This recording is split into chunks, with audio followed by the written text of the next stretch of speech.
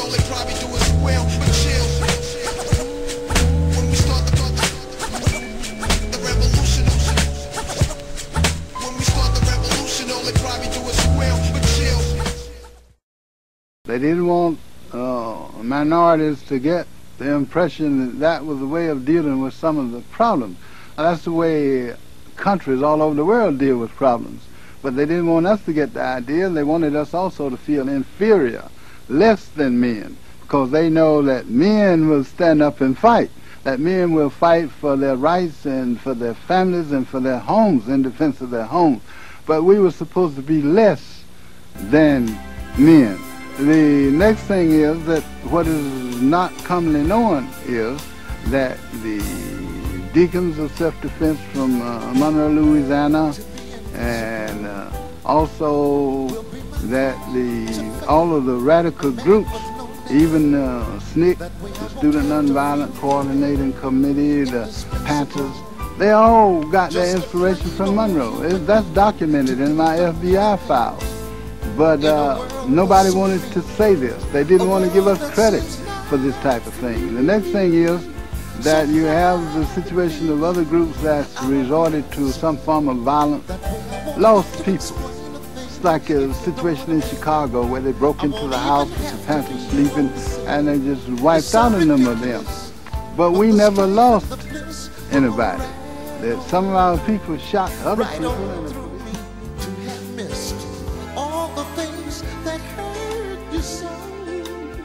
No one would never know, they never know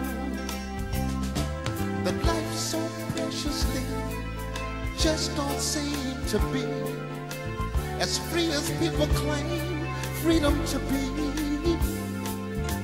Things are going fast to have found that all's in the past.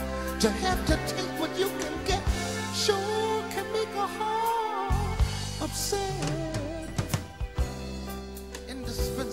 The way they dealt in fear, all kinds of things. So when I got control of the NAACP, the organizer, I appointed these veterans. I knew that veterans had been trained to do things if they had the leadership.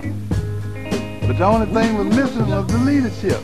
So we got 200 people under arms, and these men fought the Klan. And they didn't show a bit of fear, not a bit. And sometimes I found out how deep this feeling is running with some young people. Sometimes at night the guys would sit around and they would say, "Brother Rob, do you think they're coming tonight?" And I would say, "No." And they would say, "Why aren't they coming?" I said, "Because we're here." That's why they're not coming. Because we had dug foxholes, we had steel helmets, we introduced the first Molotov cocktail to the field. And they had all kind of military equipment, sandbags we had put up.